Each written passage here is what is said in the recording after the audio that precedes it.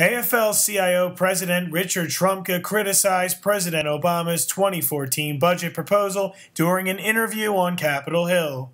Your thoughts on the president's budget, and if you like what you've seen so far? We're here to oppose the CPI, to change CPI, because we think it's bad policy. I also disagree with the cuts on seniors and on federal government workers.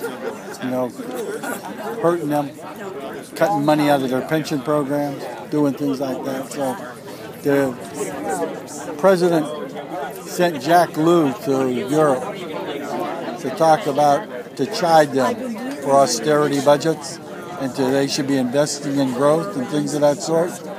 It undermines our credibility when our budget here is an austerity budget. When it comes to job creation, Trumka says he's not satisfied with the Obama budget. In terms of job creation, do you think the administration is doing what they need to do? This budget falls far short on job creation. In Washington, I'm Nicholas Balassi.